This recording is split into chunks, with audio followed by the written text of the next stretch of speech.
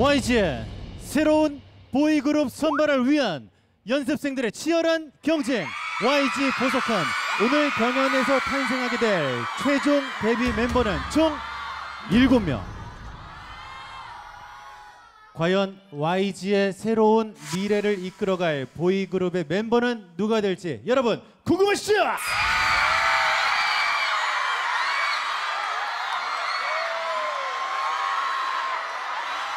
네, 지금부터 여러분께 7명의 데뷔 멤버 선발 방식에 대해서 소개를 드리겠습니다. 총 1000점 만점 중에 대표 프로듀서님의 점수 50%, 사전 온라인 투표 점수 20%, 여기 현장에 계신 관객분들의 투표 점수 30%를 합산해서 최종 데뷔 멤버를 선발할 예정입니다. 드디어 시작되는 파이널 경연. 그 첫 번째 무대 경연곡은 그렇습니다. 파이널 진출자 13명 전원이 함께하는 만큼 더욱 기대되는 첫 번째 경연 무대, 트레저만의 시그널송 미쳐가네입니다. 우와. 일단 우리 마음에 드는 거 골라서 입어볼까? 이런 거 어때?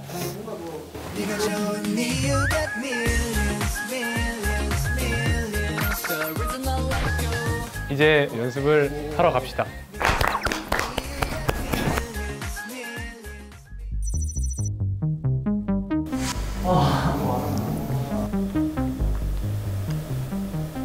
미션 발표. 개인전이다. 11홀스니까 한 명 탈락, 한 명 탈락.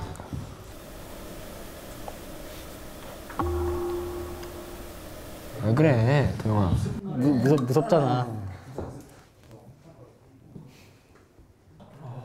안녕하세요. 안녕하세요.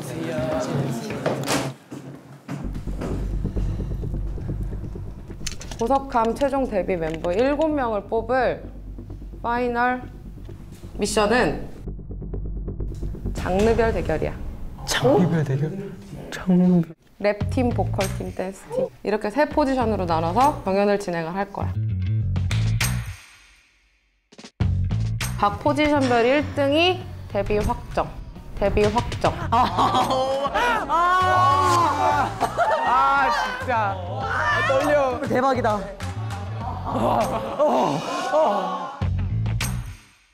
그런데 이렇게 11명이 대결하는 게 아니라 한 명 탈락.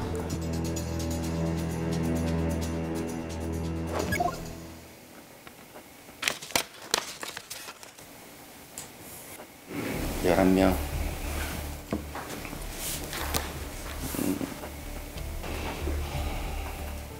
지난주에 YG보석함이 파이널 진출 결정전을 해서 11명을 올렸습니다.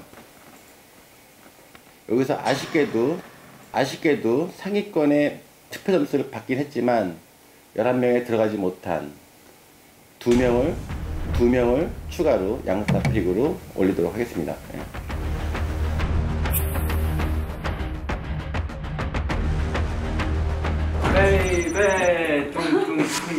안녕하세요. 추가 합격자를 발표하라고 해.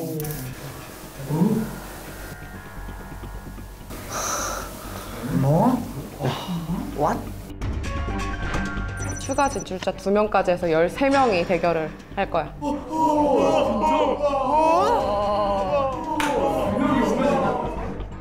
야, 누가 있을까? 유신우리? 아니면 재혁이 엄청 칭찬 많이 해주셨어. 맞아. 재혁이 칭찬 많이 해주셨어. 아마 여신오리 형? 승훈이 형을 예상했던 것 같습니다. 바로 떠오른 사람이 연규였던 것 같아요. 재혁이 조금씩 인정을 받고 있는 것 같아서.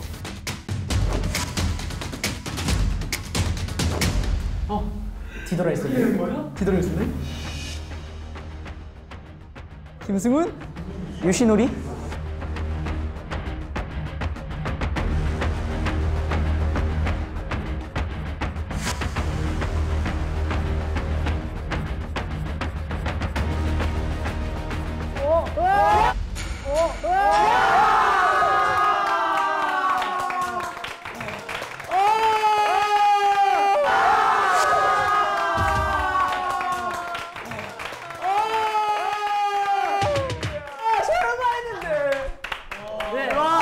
너무 야 그때 우리 너무 울었어. 우리 너무 울었어. 잠깐만 심장 떨려. 일단 사라져. 일단 진정해. 한 명이 더 남았어.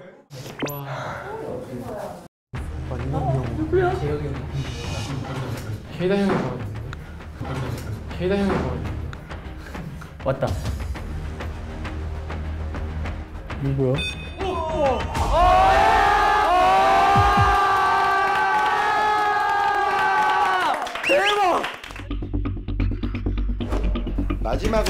마지막으로 제가 발표할 친구가 프로그램 말미에 급성장하는 모습을 보여주었고 이 친구의 상승세가 조금은 기대가 되고 무섭습니다. 현장 투표로는 공동 10위를 차지했습니다. 마지막 13인에 올라가게 될 멤버의 이름은요. 마지막 추가 합격자는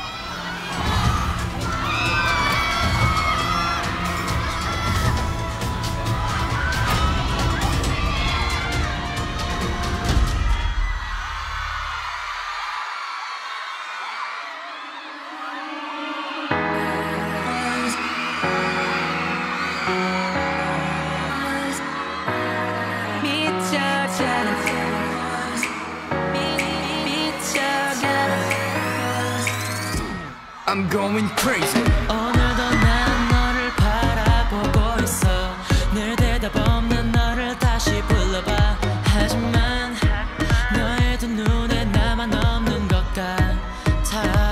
I'm going crazy. I'm going crazy. 감정이 몰입이 됐어. 연기라면 이것은 말속. 하지만 현실은 새로운 느낌이. Call me freaky freaky. Baby going 우리 party. I'm going crazy. 왜 난 너에게 다가갈수록 넌 내 곁에서 멀어지는지. 난 너의 곁에 항상 숨을 쉬고 싶은데 넌 나의 마음을 모르니. 미쳐가네 나는 미쳐가네. 미쳐가네 내게 미쳐가네. 난 너에게 빠져있어. 널 사랑하고 있어. This must be crazy love. This must be crazy love. 혼자만의 사랑은 하기 싫어. This is crazy love. I'm going crazy. 보이지도 않아. 너와 난 일단 하고 있어. 계속 잡히든 말든. 남기고 간 향기가 너무나 짙어. 난 미친 듯이 춤을 추면 네 이름을 외쳐. 24/7 A-Day 고민 매일은 내 머릿속에서 왜 맴도는 난 crazy. 너에게 다가갈수록 넌 내 곁에서 멀어지는지. 난 너의 곁에 항상 숨을 쉬고 싶은데 넌 나의 마음을 모르니. 미쳐가네 나는 미쳐가네. 미쳐가네 내게 미쳐가네. 난 너에게 빠져있어. 널 사랑하고 있어. This must be crazy love. This must be crazy love. 혼자만의 사랑은 하기 싫어. This is crazy love.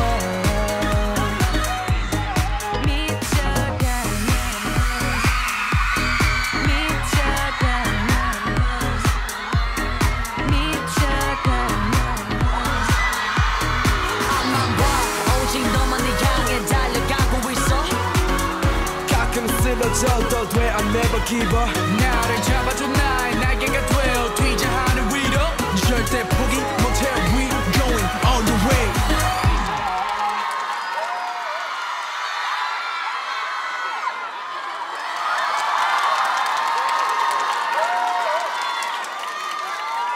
네, 공개되지 않았던 추가 합격자 1위는 바로 윤재혁 군이었습니다.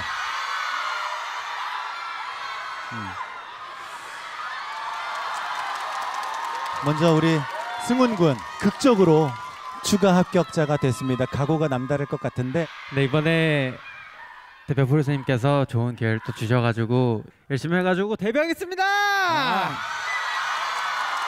재혁 군 안 들어볼 수 없죠?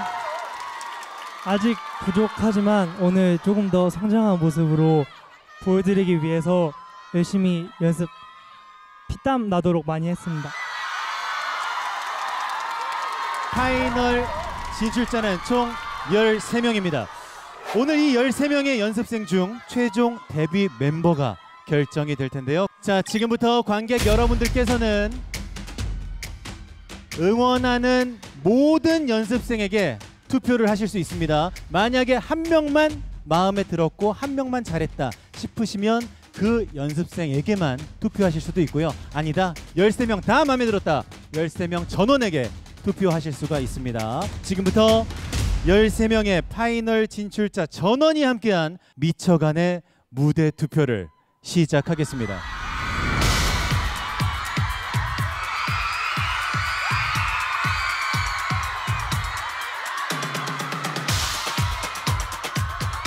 오, 4, 3, 2, 1 그만.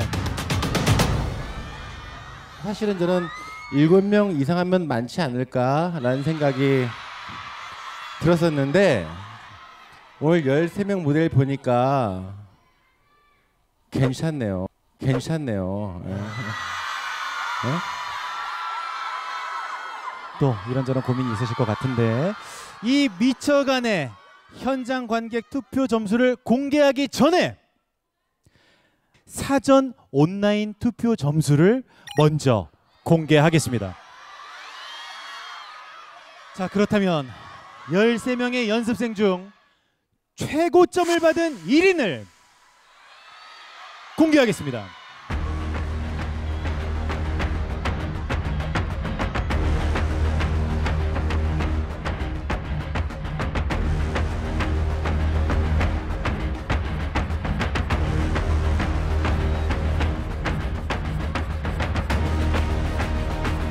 최고점을 받은 연습생은 지금 보여주세요.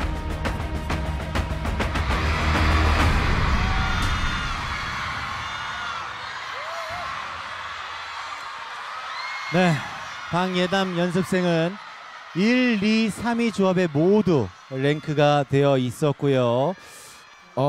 팬분들께서 만들어준 자리이기 때문에 정말 감사하게 생각합니다. 감사합니다.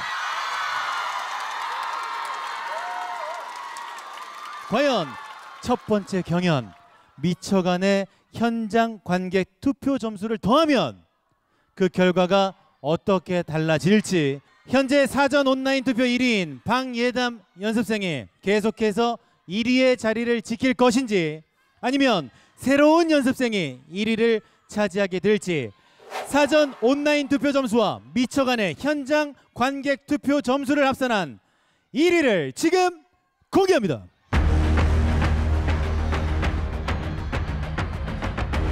(1위는) 누굽니까?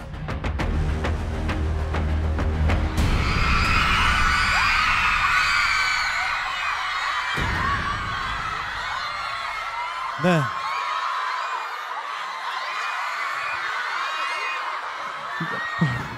정말 감사드리고 발전된 모습으로 가겠습니다. 네, 감사합니다. 지금 공개된 순위는 최종 순위가 아닙니다. 어디까지나 현재까지의 순위라는 점 다시 한번 말씀드리고요. 연습생들은 끝까지 최선을 다해 주시길 부탁드리겠습니다. 다시 한번 뜨거운 박수 부탁드립니다. 감사합니다. 최종 데뷔 멤버를 결정지을 파이널 경연, 다음 과제는 바로 포지션 평가입니다. 지금부터 13인의 연습생들이 보컬, 랩, 댄스 이렇게 세 포지션으로 나눠서 경연을 펼칠 예정입니다.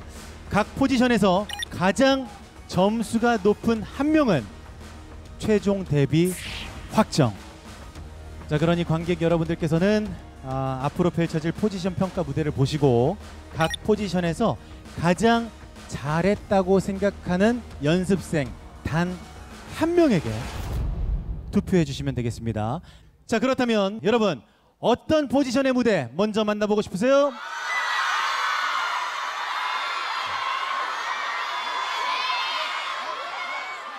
오늘 가장 먼저 만나볼 포지션은 바로 랩 포지션 무대입니다.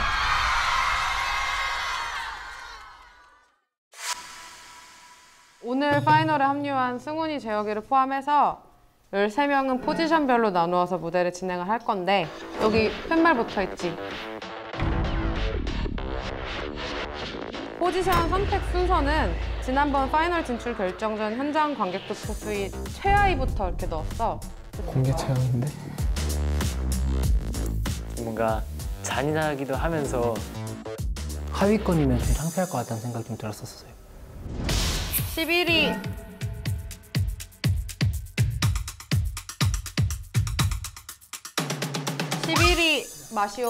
마시오. 네.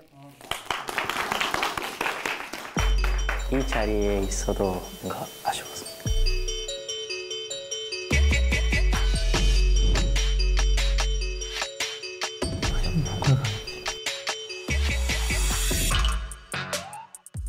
I got your body on my mind. I wanna bet. Ooh, just the thought of you gets me so high.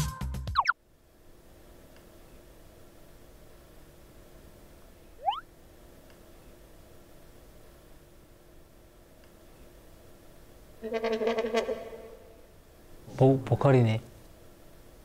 아쉬워.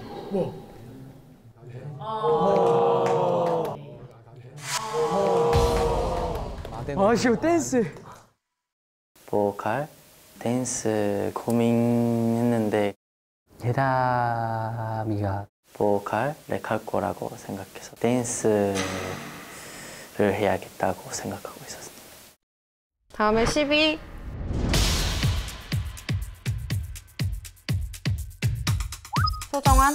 소정환. 솔직히 조금 멘붕이었어요. 생각보다 너무 앞에서 풀린 것 같아서. 시작부터 좋죠. 그래도 댄스로 가면 조금이나마 승산은 있지 않나. 9위 이병곤.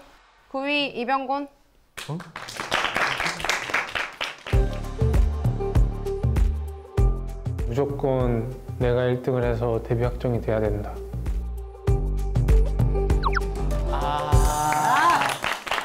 이력은 없다. 굉장히 아마 치열한 싸움이 되지 않을까.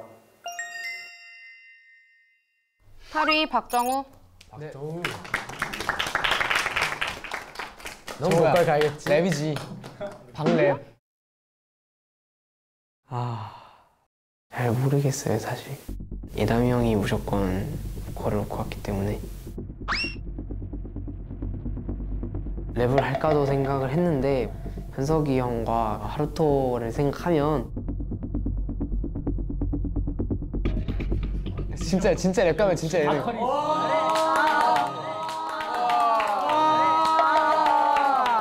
에이, 야 근데 진짜 고민한 것 같아.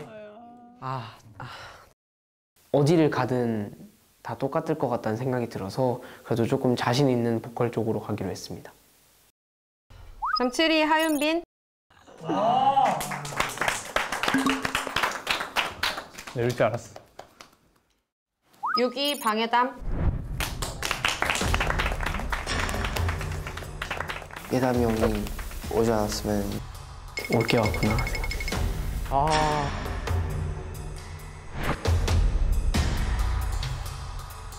정말 어렵게 파이널이라는 무대를 쓸 수 있게 됐는데 되게 험난한 여정이 되지 않을까. 간예담이구나. 전체 다 같이 싸움을 해도 혼자 이길 것 같다고 얘기를 했었거든요. 이번에는 데뷔의 확정이냐 아니냐의 갈림이기 때문에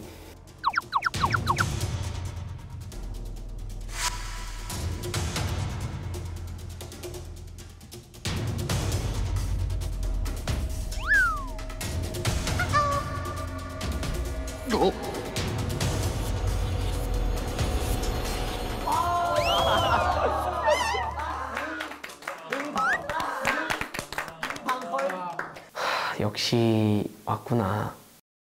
다른 파트도 도전할 수는 있지만 아무래도 가장 자신 있는 파트는 보컬이라고 생각했습니다.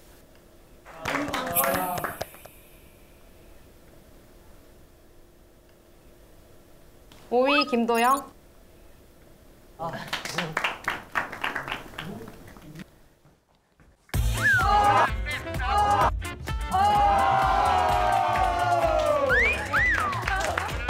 저희 강점을 보여드리기 위해 댄스를 선택했습니다. 4위 하루토.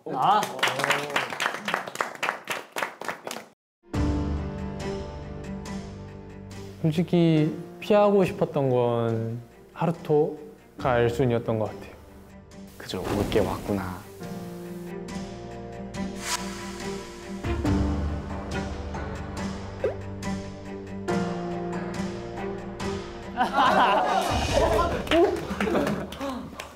저는 무조건 랩을 배웠습니다. 정말 랩을 해야 하나 순간 왔다 갔다 했던 것 같아요. 2위 최연석. 댄스 랩. 댄스 랩. 실력자고 응원하는 팬분들도 많으시기 때문에 진짜 고민을 많이 했었어요. 사실은 1등이 돼야 데뷔를 할 수 있는 거니까. 역시 쟤네.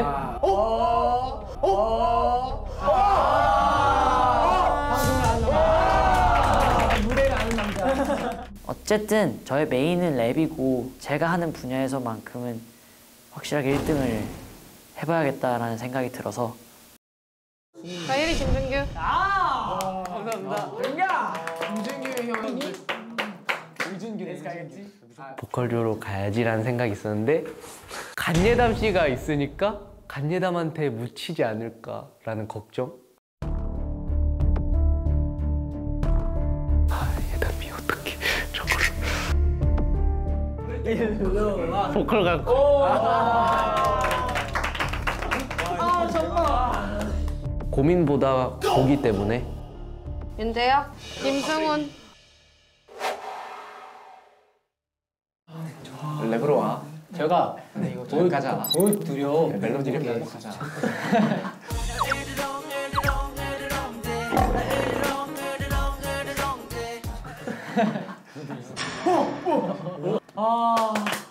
몇 명이서 해도?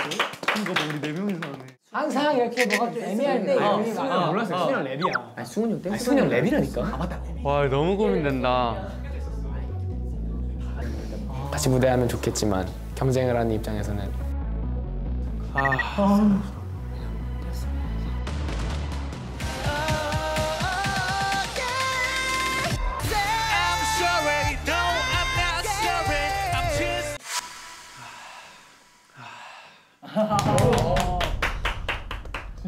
진짜? 근데? 보컬 올 줄 알았거든요. 100%? 너무 세. 6? 보컬이 만약에 예담이가 아니었더라면 보컬 쪽으로 마음이 갔을 것 같긴 해요. 진짜로? 진짜 이렇게라고?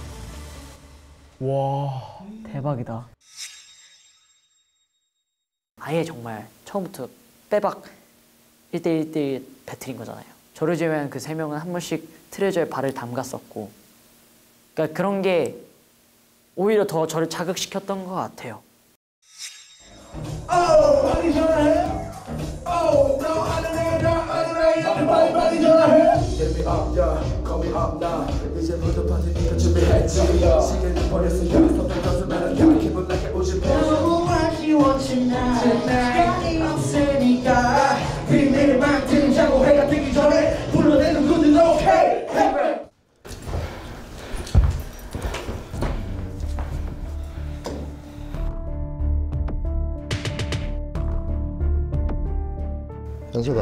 현수가. 예. 잘했네. 감사합니다. 멋있다. 일단은 경쟁이기 때문에 1등 할 수 있겠구나라는 생각이 들었어요. 근데 이기는 팀이 확정이에요. 그 자리에서 바로. 그거는 제가 해야죠. 이길 수 있을까 불안해요. 가장 데뷔에 가까운 사람이 될 수 있도록 최연석이 뭔지 보여드리겠습니다.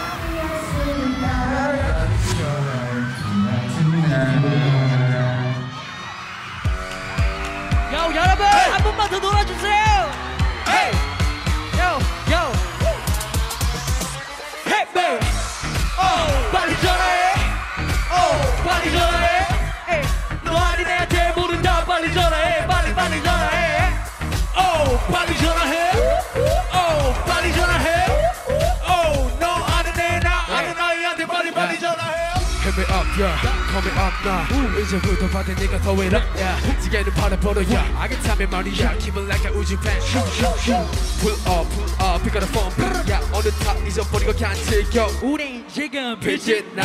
Oh yeah, party up, ready right now. Right now, we don't have to follow the rules. 두려울 게 없어 지금 모델처럼 like a cost of the white girl. 당기는 것처럼 지금까지 해온 고생들 좀 다르게. 28 trainees, you guys are the best. 불타는 밤 허무하게 보낸 손은 없어. 연락 돌려 남녀노소 아무나 다 섞여. 너무 아쉬웠잖아. 시간이 없으니까. 비밀을 만들자고 해가 뜨기 전에 불러내 누구든 okay. Hey man. 빨리 전화해. 빨리 전화해. 너 아는 애 나 아는 아이 빨리 Get it burn 불꽃 머리처럼 태워다 너네 머리 어깨 발끝까지 피워. 내 팬들 다 불러 오늘 밤 오늘이 날 위한 birthday. Pull up, trigger, make up, balance, 피자, 쏜다 위로 주는 A.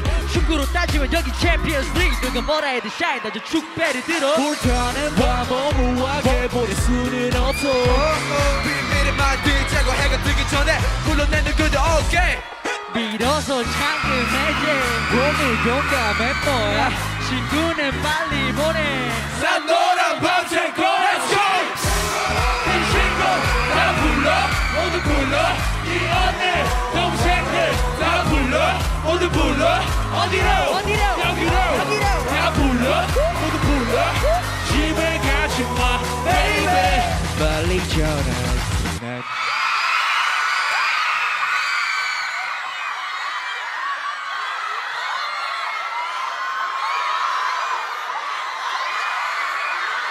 네, 멋진 무대 잘 봤습니다. 우리 4명의 연습생에게 다시 한번 뜨거운 박수 부탁드립니다.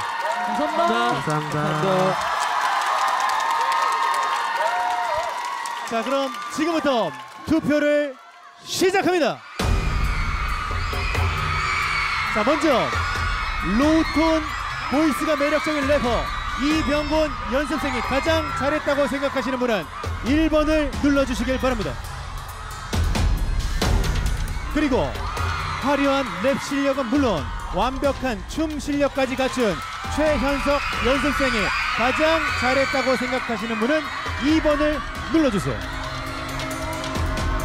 이어서 얼굴로 열일 중인 막둥이 래퍼 하루토 연습생이 가장 잘했다고 생각하시는 분은 3번을 눌러주십시오.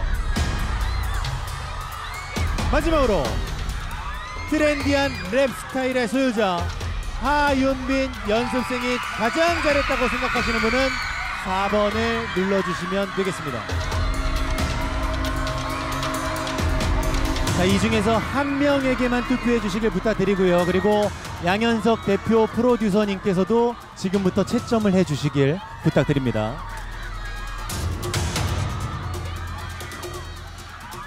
오, 4, 3, 2, 1, 그만! 자, 현재 랩 포지션 4명의 관객 투표 이미 마무리가 된 상황인데요. 그 결과를 발표하기 전에 사전 온라인 투표 점수와 미쳐가네 현장 투표 점수를 합산한 랩 포지션 연습생들의 순위를 먼저 공개하겠습니다.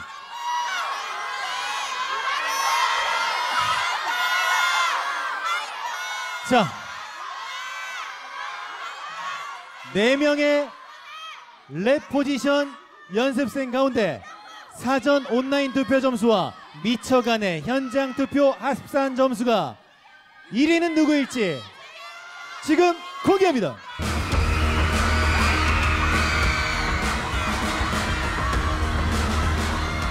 자, 포지션 평가 점수를 제외한 나머지 점수들의 합산 1위는 누구일지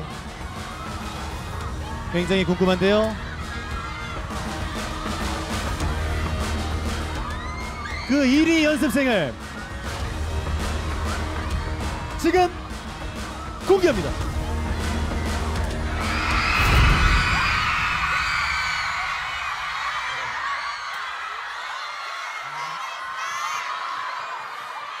네, 지금 최현석 연습생이 1위입니다.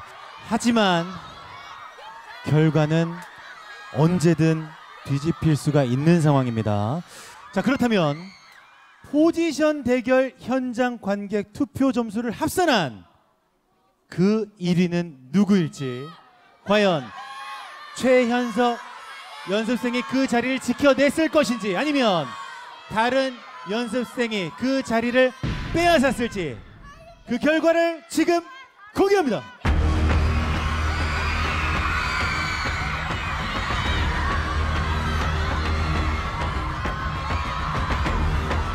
랩 포지션 평가 점수까지 합산한 그 결과는 최현석 연습생이 계속해서 1위를 지켜낼 수 있을까요? 아니면 하루토, 하윤빈, 이병곤 가운데 1위의 자리를 빼앗아간 연습생이 있을까요?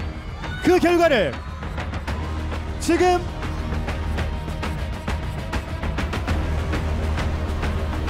공개합니다.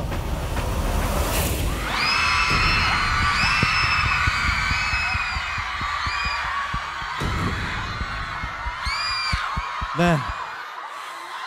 자, 포지션 평가 투표 점수를 합산한 결과 하루토 연습생이 최현석 군의 자리를 가져갔습니다. 지금까지 1위는 하루토입니다.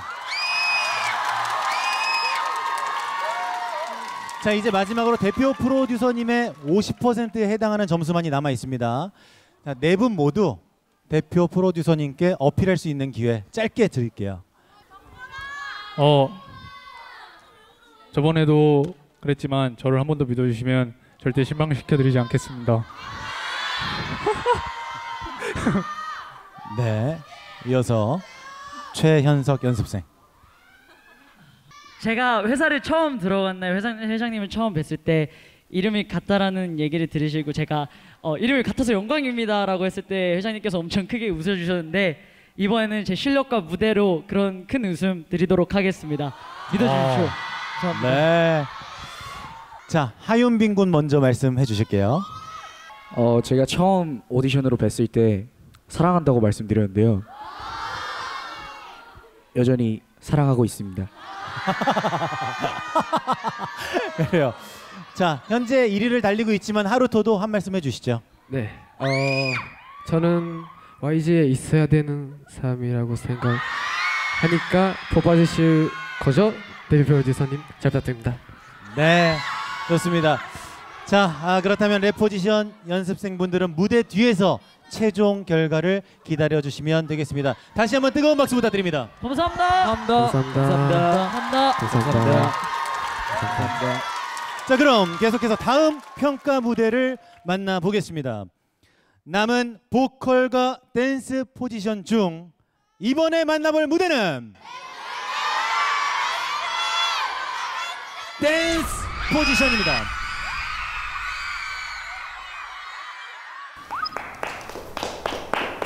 와, 어떻게 이렇게 모였네. 난 내가 지금 이 자리에 있을 줄 몰랐어.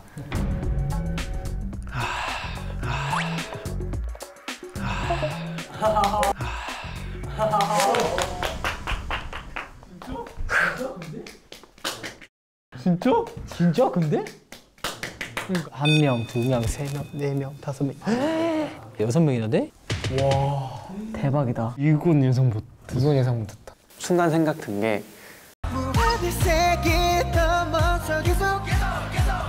제가 오늘 무대를 보면서 가장 힘이 좋은 멤버는 아마 김승훈이지 않을까 싶어요. 이런 강렬한 퍼포먼스가 생각보다 굉장히 잘 어울린다라는 생각이 들어서 칭찬해 주신 거를 좀 더 보완해서 나 더 잘할 수 있다 이걸 보여주면 좋은 결과가 있지 않을까? 제발 손 높게!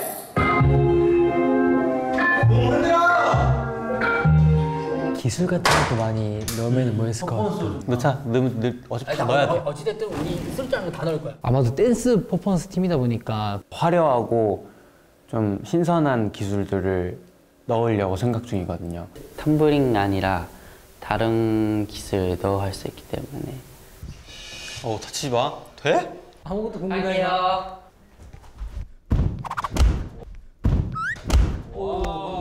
넣자. 무섭다. 넣자. 그렇지. 그렇지.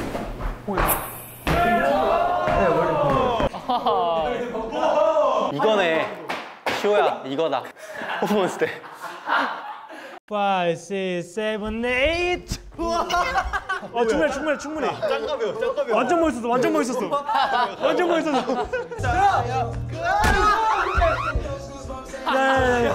진짜 걸린 것 같아. 처음 해보는 시도다 보니까 꼬리뼈에 멍들었어요.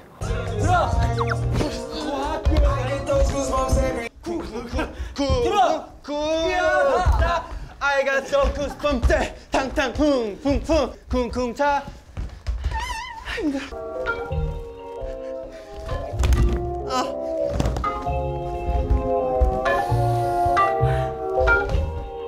호주 연습해. 자꾸 혼자 틀려. 와 진짜 못생겼다. 진짜 수고했습니다. 12시간 동안 진짜 계속 춤만 췄네요 오늘. 이렇게 하다 보면 좋은 날이 오겠죠. 네. 이번에는 주말을 해서 어떻게든 좋은 무대를 보여드리고 싶습니다.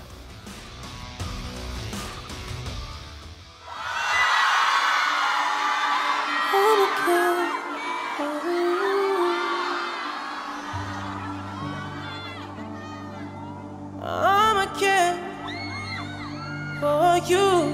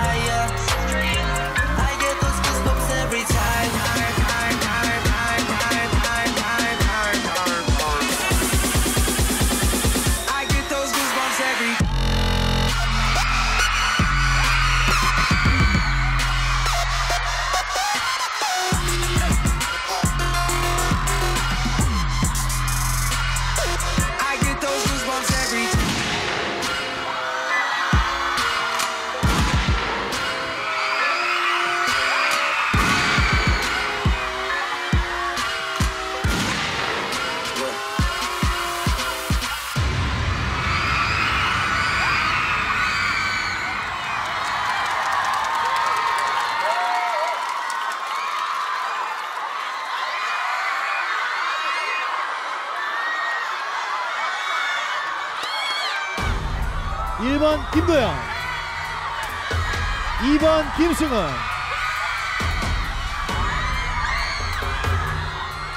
3번 마시오, 4번 박지은, 5번 소정원, 6번 윤재혁. 5, 4, 3, 2, 1 그만. 네. YG에서는 이런 춤을 보기가 그동안 굉장히 힘들었었던 것 같아요. 오늘 보면서 느낀 건 이게 안 되는 게 아니라 YG도 하면 되는구나 싶었어요. 그래서 만약에 이 친구들이 데뷔를 해서 신곡이 나온다면 이런 퍼포먼스가 가능한 음악을 만들어야겠다는 생각을 제작자로서 하면서 봤던 무대였습니다. 수고하셨습니다. 네, 박수 부탁드립니다. 감사합니다. 자, 그렇다면 지금부터 댄스 포지션 연습생들의 투표 결과를 확인할 텐데요. 지금 그 1위를 공개합니다.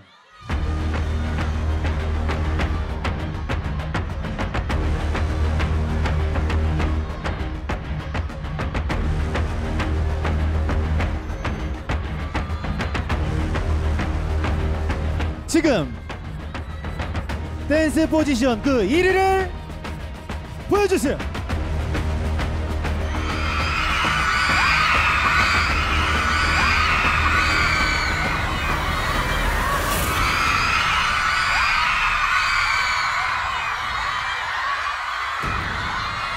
네. 댄스 포지션 현장 관객 투표를 합산한 1위 역시 마시오 연습생이었습니다. 축하합니다. 감사합니다. 또 소감이 남다를 것 같아요. 어떠십니까? 네, 열심히 하겠습니다. 네. 무대 뒤에서 최종 결과를 기다려 주시면 되겠습니다. 다시 한번 뜨거운 박수 부탁드립니다. 감사합니다. 감사합니다. 감사합니다. 감사합니다. 자, 그럼 마지막 보컬 포지션의 경연 무대를 만나보실 텐데요. 김준규, 박정우, 박예담, 최강 보컬 3인방이 뭉쳐서 만들어내는 환상의 하모니, 지금 만나봅니다. 오픈 더 트레저 박스. 보컬 포지션을 선택하지 않았으면 좋겠다 하는 연습생도 있었어요. 예담이 형이요.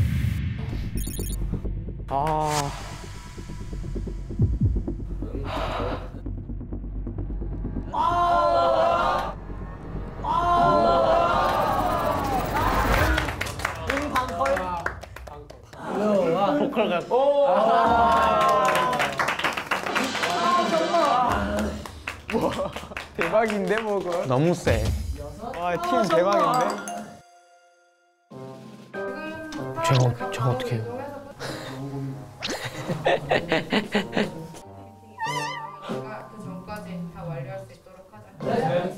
팀 내에서 상위권이 올라가는데 예담이 형이랑 준규 형이 상당히 잘하시잖아요.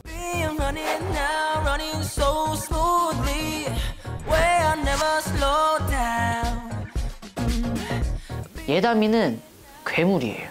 노련함도 있고 센스도 있고. 진짜 잘한다라고 느끼는데 주변 사람들 반응도 똑같으니까.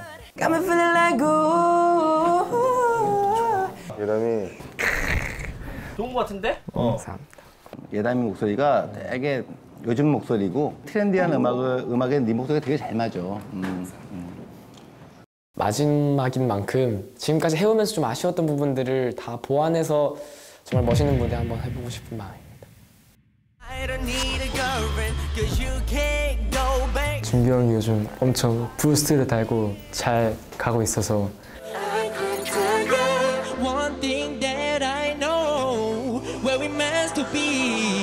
근데 준규는 오늘 잘했어. 지금까지 봤던 모습 중에서 얘 변할 수 있겠는데 라는 가능성을 봤어요.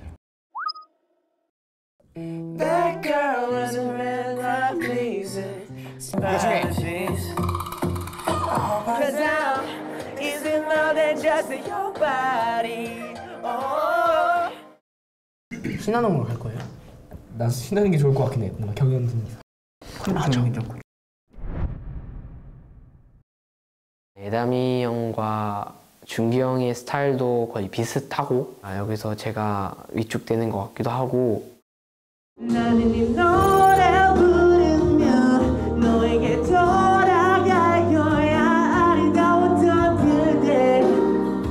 형이랑 예담이 형이 너무 잘하시는데 제가 올라갈 수 있을까라는 조금 그런 것도 있는 것 같아요. 영원할 줄 알았던 사랑도 저물고 이젠 그난 친구마저 떠나가네요. 아직은 어려서 나 철이 안 드나 봐요. 왜 이렇게 바보 같을까. 너의 노래를 들으며 마지막 춤을 출 거야. 이 순간을 기억해 언제까지라도. Just one last dance.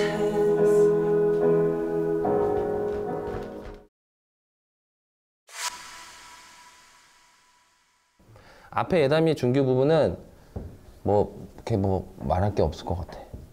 이걸로 앨범 내면 쓸 수 있을 것 같아. 되게 좋았어. 되게 깜짝 놀랐어 그거는. 정우는 아직 부족해. 정우는 아직 부족해. 네. 하지만 형들이랑 있으면서 되게 많이 들었어. 응. 너는 이번 프로젝트 감사합니다 해야 돼. 너 많이 늘었어. 응.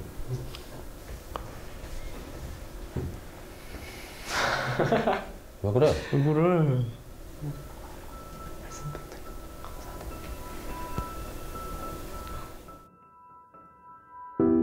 지금까지 제가 선생님께 배우면서 늘었다라고는 말은 처음 들었던 것 같아요. 우선 고음을 잘 못해 너 지금. 이상해. 심리적으로 자꾸 이거 매니형이 높다고 생각하는 것 같아. 강음수가 하나도 안 보여. 강약이 있어야 되는데 너는 강만 있고 약은 없어. 지금까지 제가 선생님께 배우면서 많이 느는 모습을 보여드리지 못했는데 많이 늘었다고 해주셨을 때 갑자기 눈물이 고이는 거예요.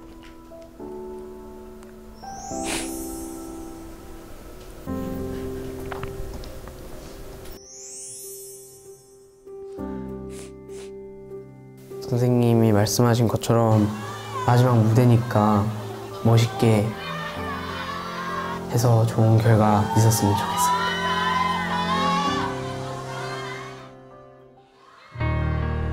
영원할 줄 알았던 사랑도 저물고 이젠 그난 친구마저 떠나가네요. 나이가 들어서 어른이 되나봐요. 왜 이렇게 부르니까. 사람들은 오늘도 가고 해머물고 세상은 나 없이도 잘 돌아가네요.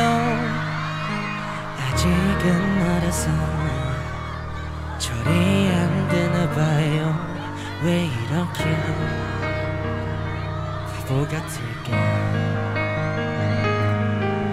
아무것도 없이 그저 행복해하던 때가 엊그제 같은데 그래 너무 멀리 와버렸어. 난 기억이 안 나.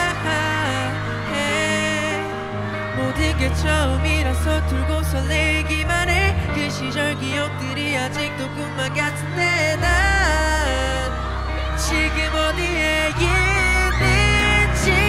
나는 이 노래 부르며 너에게 돌아갈 거야. 아름다웠던 그대 다시 볼 수 있다면 너의 노래를 들으며 마지막 춤을 출 거야. 이 순간을 기억해 언제까지라도. Just one last dance. 음악은 계속해서 흐르고 여기 너를 기다리고 있는 나에게 기회를 줘. 제발 단 한 번 단 부디 약속할게. 그리 길진 않을 테니.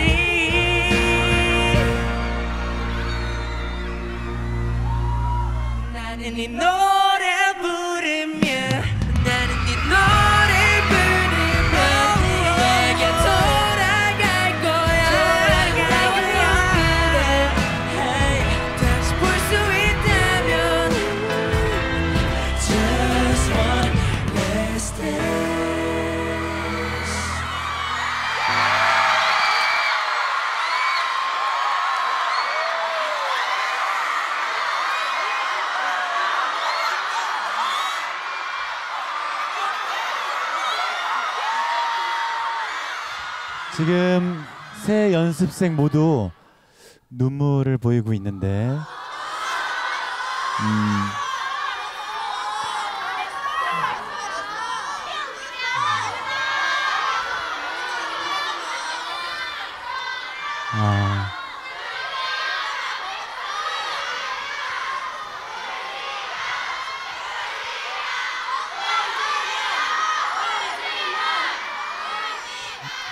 지금 이 눈물의 의미 좀 여쭤보도록 할게요. 지금까지 정말 뒤에 계시는 모든 연습생 동료들 정말 수고했다고, 정말 사랑한다고 말하고 싶습니다. 감사합니다. 네, 모든 연습생들에게 큰 박수 부탁드립니다. 자, 그럼 지금부터 투표를 시작합니다. 자, 분위기를 바꿔서 먼저 언제나 기분 좋은 에너지의 김준규 연습생이 가장 잘했다고 생각하시는 분들은 1번을 눌러주시길 바랍니다. 이어서 귀를 사로잡는 소울풀 가창력의 소유자 박정우 연습생이 가장 잘했다고 생각하시는 분들은 2번을 눌러주세요. 마지막으로 음색 깡패 보컬 천재란 수식어가 가장 잘 어울리는 연습생 방예담 연습생이 가장 잘했다고 생각하시는 분은 3번을 눌러주시면 되겠습니다. 자, 그럼 보컬 포지션의 무대 투표를 마감합니다. 4, 3, 2, 1 그만. 네, 자, 그렇다면 보컬 포지션 합산 점수 그 1위를 지금 공개합니다. 김준규, 방예담, 그리고 박정우 현재 1, 2, 3위를 달리고 있는데요. 과연 김진규 연습생이 그 자리를 굳건히 지킬 수 있을지, 아니면 2위와 3위에 랭크된 방예담 군과 박정우 군이 마지막 반전을 보여줄 수 있을지. 보컬 포지션 현장 관객 투표를 합산한 1위를 지금 공개합니다.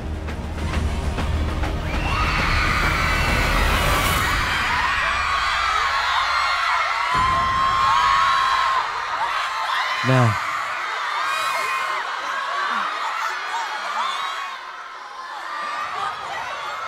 축하합니다.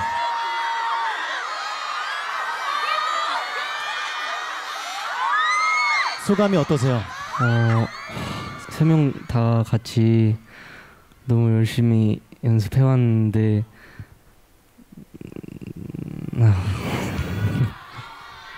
좋습니다.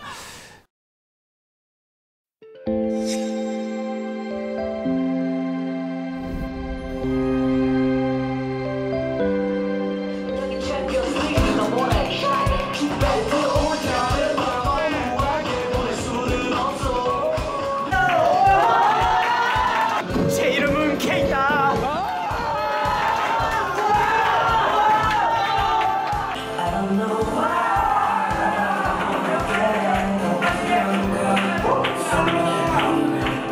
들어와.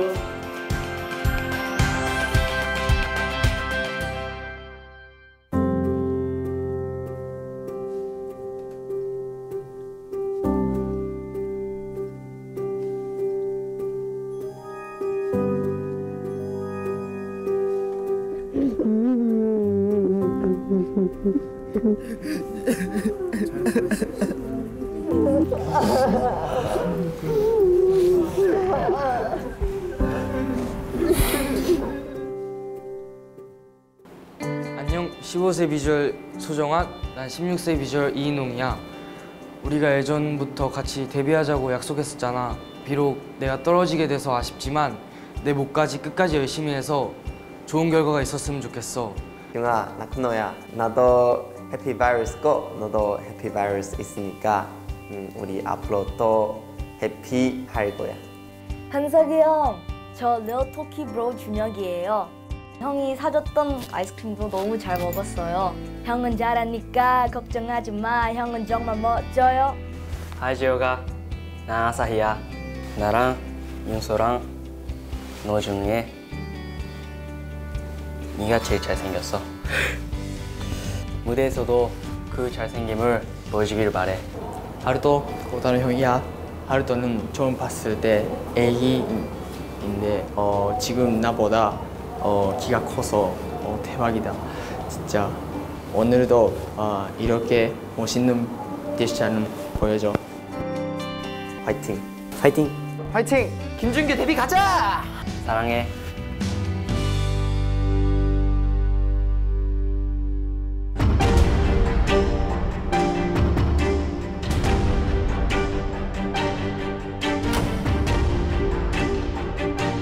파이널 경연 모든 무대를 마치고 이제 최종 데뷔 멤버 발표 시간만이 남았습니다. 합산 점수가 가장 높은 최상위 연습생 한 명은 데뷔 확정. 다시 말해 랩 포지션 1위, 보컬 포지션 1위, 댄스 포지션 1위 이렇게 총 3명의 연습생은 최종 데뷔 멤버가 됩니다. 자, 그리고 남은 4자리의 주인공은 앞서 선발된 3명의 연습생을 제외한 나머지 10명의 연습생 가운데 평가 점수 합계가 가장 높은 상위권 연습생들이 선발될 예정인데요. 자, 그렇다면 지금부터 각 포지션별 데뷔 확정 멤버를 발표하겠습니다. 가장 먼저 흥이 넘치는 무대 매너를 보여줬던 랩 포지션의 결과를 발표하겠습니다. 자, 4명의 랩 포지션 연습생 여러분들은 무대 앞으로 나와주시길 바랍니다. 사전 온라인 투표 점수 그리고 현장 관객 투표 점수를 합산한 결과 랩 포지션 1위는 하루토 연습생이었는데요. 반대로 우리 남은 3분은 어떠신지 궁금합니다. 지금 심정이 어떠실까요? 이병곤 연습생. 일단 굉장히 떨리지만 그래도 굉장히 기대가 되는 것 같습니다. 네. 우선 마음 같아서는 다시 1등을 하고 싶지만 네. 다른 결과가 나올 수도 있기 때문에 조금 마음을 비우고 있는 것 같습니다. 네. 좋은 결과 있길 바라겠습니다. 과연 대표 프로듀서 점수를 합산한 최종 결과는 어떻게 달라질지. 랩 포지션 1위 하루토 연습생이 그 자리를 지킬 수 있을 것인지 아니면 새로운 변화가 있을 것인지 최종 데뷔 멤버를 지금 발표합니다.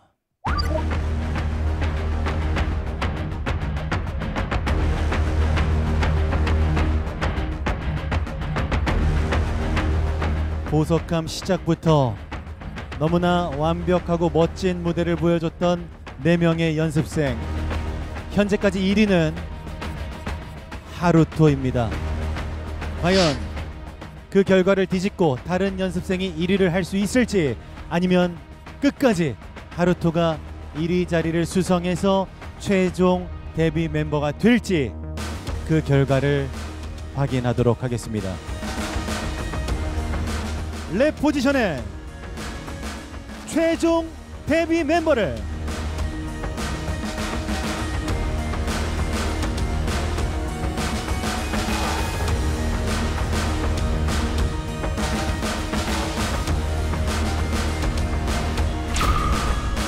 지금 공개합니다.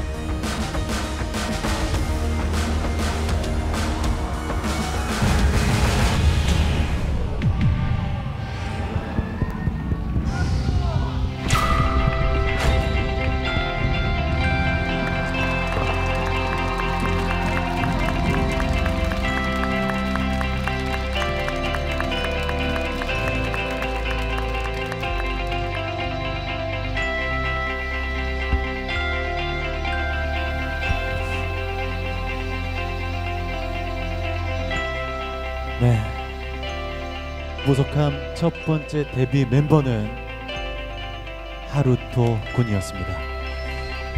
네, 축하합니다.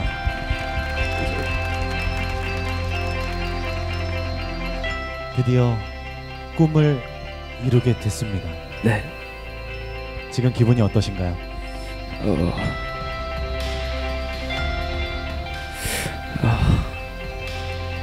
너무 기쁩니다.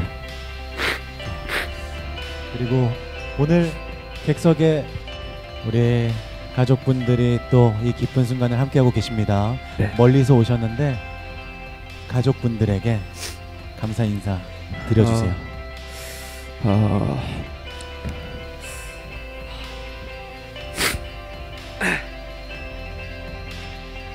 本当に迷惑とかたくさんかけたと思いますが、応援してくれてありがとうございます。 네, 다시 한번 큰 박수 부탁드립니다.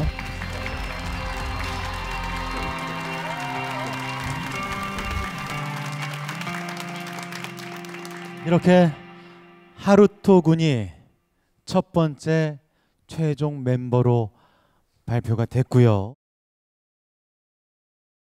이어서 최강 보컬 3인방이 뭉쳐서 더욱 궁금해지는 보컬 포지션의 합격자를 발표하겠습니다. 자, 3명의 연습생은 역시나 무대 앞으로 나와주십시오.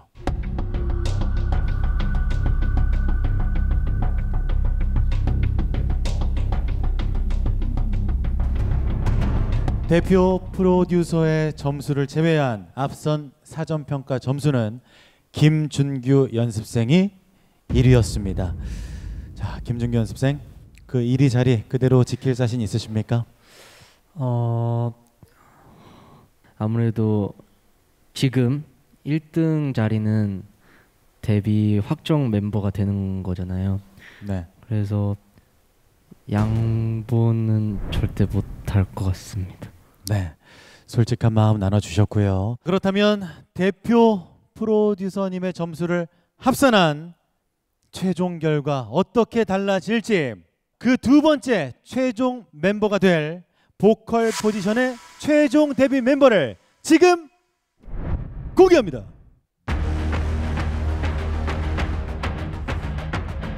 과연 계속해서 1위 자리를 지키고 있는 김준규 연습생이 끝까지 1위 자리를 지켜내면서 최종 데뷔 멤버가 될 것인지, 아니면 시작부터 가장 유력한 우승 후보였던 방예담 군이 1위 자리를 탈환할 것인지, 아니면 천상의 목소리로 많은 팬덤을 확보한 박정우 군이 1위의 자리를 차지하게 될 것인지, 보컬 포지션 최종 데뷔 멤버는 누구일지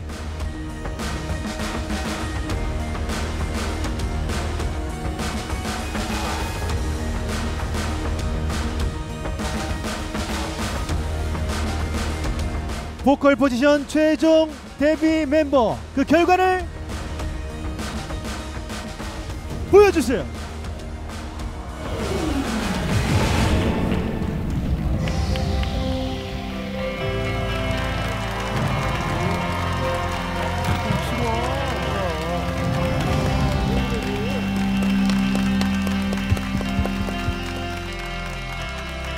데뷔 멤버는 방예담 군이었습니다. 자, 대표 프로듀서님의 점수를 합산한 결과 최종 데뷔 멤버로 확정이 됐는데요. 기분이 어떠실까요? 굉장히 많은 감정들이 섞여 있는 것 같습니다. 좀 준규 형의 인기나 또 정우의 실력이나에 비해서 제가 좀 뒤처지지 않나라는 생각도 들고, 또 불안하기도 했고, 또 쉽게 예상할 수 없었던 결과였던 것 같습니다. 네. 네. 지금껏 약 6년간의 연습 생활 동안 한결같이 곁에서 지켜주신 우리 가족분들에게도 한 말씀 해주시죠. 정말 부모님도 많이 바라던 거고 저 또한 많이 바라던 일 제가 해냈으니까 앞으로 더 성장하는 모습 더 멋있고 더 멋있는 아들 되겠습니다. 감사합니다, 부모님. 네. 사랑합니다. 자, 지금 어머님께서 많은 눈물을 흘리시고 계세요. 네.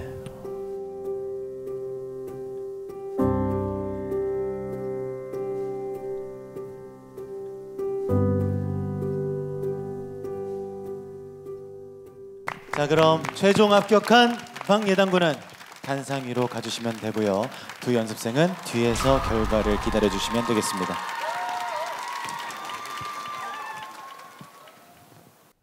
자, 이렇게 7명의 데뷔 멤버 가운데 2명이 확정이 됐습니다. 랩 포지션의 하루토 군, 그리고 보컬 포지션의 박예당 군이 확정이 됐는데요. 그렇다면 가장 경쟁이 치열했던 포지션이죠. 댄스 포지션에서는 어떤 연습생이 최종 데뷔하게 될지 지금 확인해 보겠습니다. 대표 프로듀서님의 점수를 합산하지 않은 결과는 마시오 군이 1위였습니다. 또 안 들어볼 수가 없습니다. 남은 5분 심정이 어떨지 승훈 군. 제가 이 방송 준비하면서 저에게 좋은 일들이 많았기 때문에 제 인생에 살아가면서 좀 다른 터닝 포인트가 될 것 같습니다. 그런 좋은 기회를 주신 대표 프로듀서님께 정말 감사드립니다. 결과가 좋든 좋지 않든 저에게 이 파이널 무대가 정말 소중했고 다시는 없을 기회였기 때문에 무대를 했다는 것이 정말 행복했습니다. 좋습니다. 어떠세요? 우리 6 친구들 보시면서. 이 6명의 친구들 중에서 사연이 많은 친구들이 참 많아요. 제가 마지막으로 2명을 더 올린 멤버가 있는 팀이기도 하고, 또 박지훈 같은 경우에는 제가 한번 퇴출이라는 단어로 바깥에 나갔다가 극적으로 들어오게 된 멤버이기도 합니다. 소정환, 윤재혁 군 같은 경우에는 사실 YG에 들어온 지 연습생 기간이 가장 짧은 두 친구이기 때문에 저도 보석함을 통해서 저 친구들의 재능을 발견하려고 굉장히 노력을 많이 했던 부분이 있어서 지금 발표되는 1위가 과연 여러분이 예상하셨던 멤버일지 아닐지는 한번 결과를 보고 판단하시길 바라겠습니다. 네. 자, 그럼 나머지 50%의 비율을 차지하는 대표 프로듀서님의 점수를 합산한 최종 결과는 어떻게 달라질지 지금 발표합니다.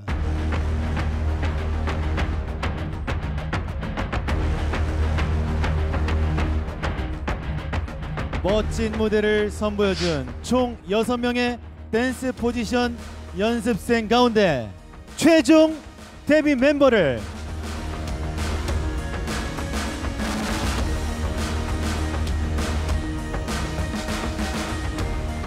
지금 공개합니다.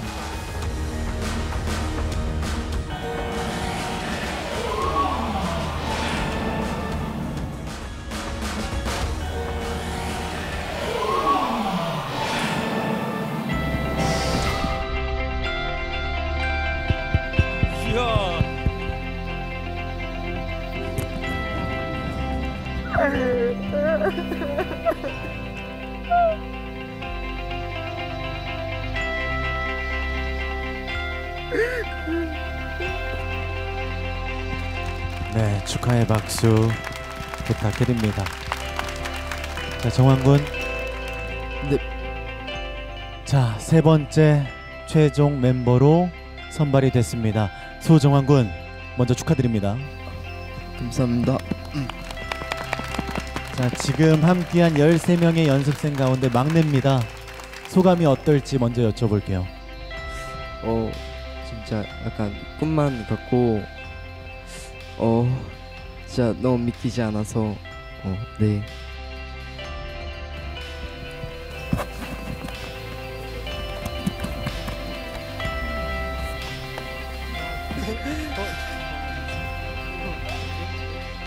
소정환 군을 마지막으로 각 포지션별 최종 데뷔 멤버가 모두 발표됐습니다. 자, 이제 남은 데뷔 멤버의 자리는 총 4자리입니다. 남은 4자리의 주인공은 3인의 데뷔 확정자를 제외한 여기 있는 10명의 연습생들 가운데 상위권에 있는 4명의 연습생이 그 자리를 차지하게 될 텐데요. 최종 결과를 발표하기 전에 대표 프로듀서님의 점수를 제외한 연습생들의 현재 순위를 발표하도록 하겠습니다. 관객 투표 점수를 합산한 그 1위를 지금 공개합니다.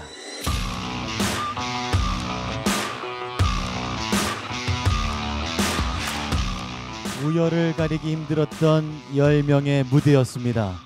과연 수많은 팬분들께서는 또 시청자분들께서는 이 10명 가운데 어떤 연습생에게 가장 높은 점수를 줬을까요? 10명 중 대표 프로듀서님의 점수를 제외한 나머지 총 점수를 합산한 1등을 발표하겠습니다. 그 1등의 주인공은 바로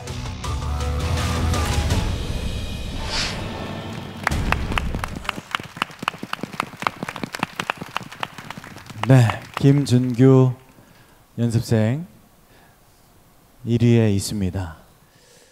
자, 하지만 대표 프로듀서님의 점수가 합산이 되지 않았기 때문에 결과는 또 바뀔 수 있는 상황입니다. 준규 군 이야기 들어보겠습니다. 데뷔하고 싶습니다. 네, 솔직한 마음 담담하게 말씀해 주셨습니다. 여기서 순위 하나를 더 공개하겠습니다. 남은 데뷔 인원수는 총 4명. 대표 프로듀서님의 점수가 아직 공개되지 않은 가운데 아슬아슬하게 4위를 유지하고 있는 연습생을 공개하도록 하겠습니다. 자, 그럼 아슬아슬하게 4위를 유지하고 있는 연습생은 과연 누구일지 지금 발표합니다.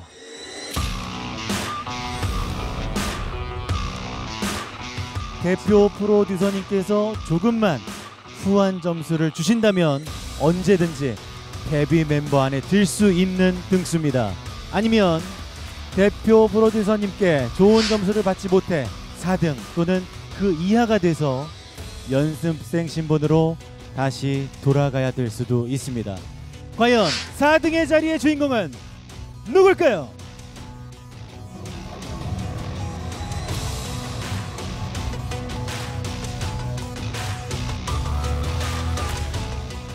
지금 보여주세요.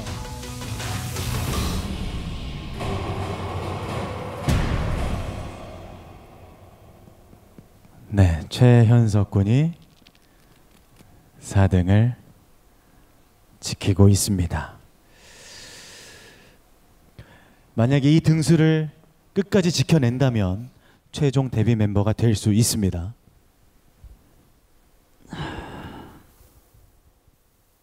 우선 지금까지 Yg보석함을 해오면서 정말 코앞에서 많은 기회를 놓친 적도 많았고 저 자신으로서도 실망을 한 적이 많습니다. 이번만큼은 꼭 그 코앞에 놓이는 그 찬스를 꼭 잡고 싶습니다.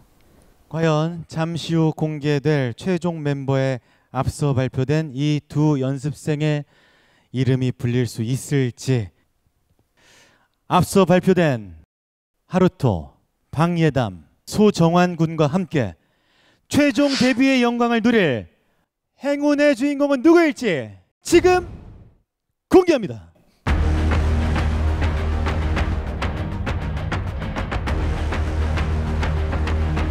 현재까지 1위와 4위가 발표가 됐는데 그 두 사람 가운데 한 명이 최종 멤버가 될 것인지, 아니면 호명되지 않은 남은 8명의 연습생 가운데 의외의 인물이 또 최종 멤버로 선정될 수 있을지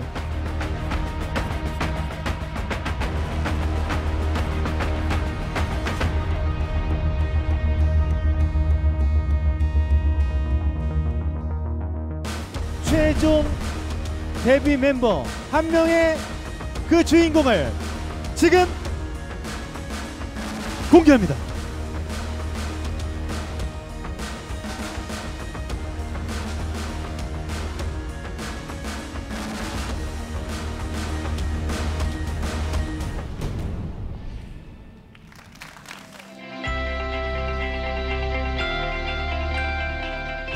네, 오늘 정말 천당과 지옥을 왔다 갔다 했던 것 같아요. 김준규 군. 김준규 군 같은 경우도 우리 예담군 못지않게 장수 연습생입니다. 이제 5년 됐죠. 네. 그 시간 동안 또 아낌없이 지원해 주시고 응원해 주신 가족분들에게 또 말씀해 주십시오. 항상 너무 미안하기도 하고 너무 감사해요, 부모님. 네, 박수 부탁드립니다.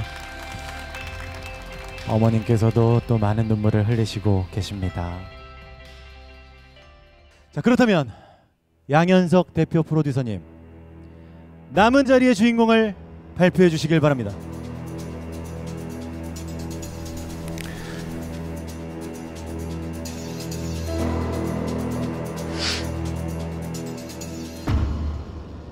오늘 발표는 4명까지만 하도록 하겠습니다. 4명까지만? 네. 그리고 나머지 3명의 발표는 다음 주 VLIVE를 통해서 공개적으로 한 명씩 발표하도록 하겠습니다. 네. 마지막 김준규 군을 끝으로 총 4명의 데뷔 멤버가 모두 발표가 됐는데요. 자, 양현석 대표 프로듀서님, 말씀 부탁드립니다. 단상 위에 올라가 있는 4명의 멤버에게 축하한다는 말은 당연한 얘기인 것 같고요. 사실 이들은 적이 아니라 한 연습실에서 매일같이 땀을 흘리면서 같이 연습했던 동료들입니다. 예. 정말 지난 6개월 동안 정말 고생 많았다라는 말을 꼭 해주고 싶었습니다. 예. 다시 한번 큰 박수 부탁드립니다. 네, 이렇게 Yg보석함 모든 경연이 끝이 났습니다. 최종 데뷔 멤버로 선발된 4명의 연습생에게 앞으로도 뜨거운 관심과 사랑 부탁드리고요. 아직 남은 3자리의 주인공은 다음 주 VLIVE 보석함 채널에서 확인하시길 바랍니다. 그동안 Yg보석함을 사랑해주신 모든 시청자 여러분께 감사드리면서 저는 물러나겠습니다. 고맙습니다.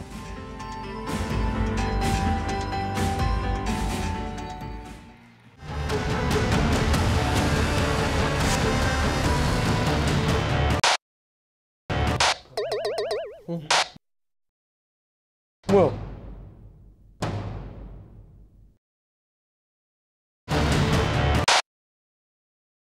준규야, 준규야. 하루도. 우와! 깜짝. 준규야. 하루도. 도영아 안녕. 안녕하세요. genki desu ka? 소나. 우와. 뭐야?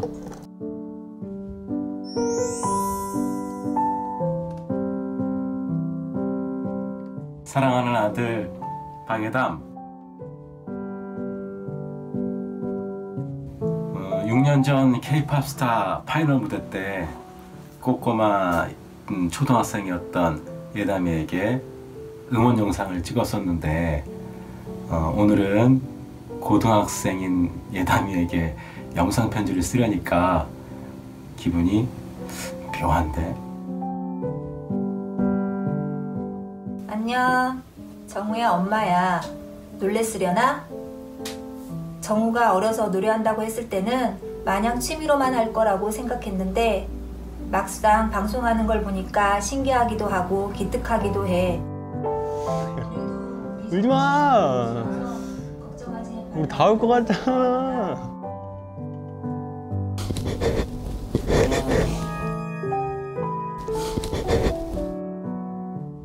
하루도. 잠깐. 하루도.元気? 하루도空港に送っていったね、送っていった朝、ハルトと愛梨が行ってきますって行ってらっしゃいって抱き合って泣いてる姿は今でも忘れません。 우리 재혁이는 엄마 눈에는 정말 예쁘고 사랑스러운 아이고 엄마는 재혁이를 열심히 응원할 거야. 그러니까 꼭 어디서든 빛나는 보석이 되길 바랄게. 사랑하는 아들 지훈아. 아이고. 지훈이답게 최선을 다해서 경연에 임하면 좋은 결과가 있을 거라고 생각해. 우리 아들 파이팅! 네가 하고 싶은 음악을 하기 위해 최선을 다하며 마음껏 즐겼으리라 믿는다. 정건이는 우리 가족에게는 최고의 보물이고 엄마에게는 큰 기쁨이야. 엄마의 자랑, 아빠의 기쁨, 소정한 파이팅! 사랑해. 사랑해. 사랑해 윤서가. 사랑해. 제가 힘들 때 기댈 수 있는 게 가족이잖아요.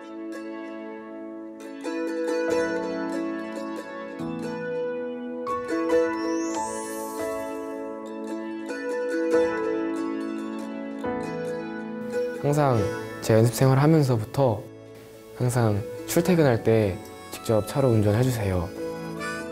저희 가족이 워낙 감정 표현도 없고 이렇게 막 사랑한다는 말도 잘 못하고 그러거든요.